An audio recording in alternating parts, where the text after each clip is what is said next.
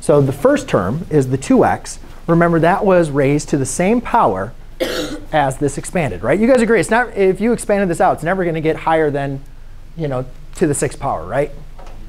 So my first term, parentheses is very important, is 2x to the 6th. It's the whole term. It's not just x to the 6th. The whole term is 2x to the 6th. And then the first one, now again, we could also rewrite this as 2x plus negative 3y. And the reason why that's important is because in reality, this is a negative 3y to the 0. Now, that's the first term. Second term would be 2x to the 5th. The next one for this one is now going to be ascending plus the next one going to be 2x to the 4th minus 3y to the 2nd. So that's the first term, second term, third term. Well, that's what they're asking us to do. So now let's just simplify this. 2x to the 4th means 2x times 2x times 2x, 2x times 2x times 2x times 2x. So 2 to the 4th power is going to be 16 x to the 4th. Negative 3y squared is going to be positive 9 y squared. And then I can just multiply 16 times 9. So 16 times 10 is 90. 6 times 9 is going to be 54. So it'd be 100 and, yes? 9 times 10 is 90.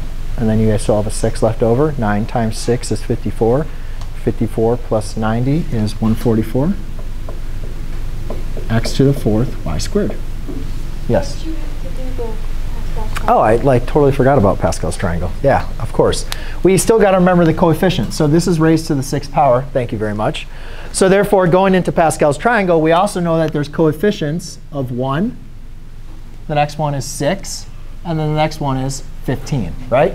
Thank you very much. I cannot forget the Pascal's triangle. We know this is the first thing that I do. And I just started talking and forgot to go over this. So hold on, guys. Hold on. Hold on. Hold on. Guys, you have plenty of time to catch up. So just make sure you guys add back in the Pascal's triangle. So I have to make sure I also multiply this times 15. Now, I have no idea what 15 times 144 is, but I'm assuming somebody typed it in the calculator and they got the answer, which is?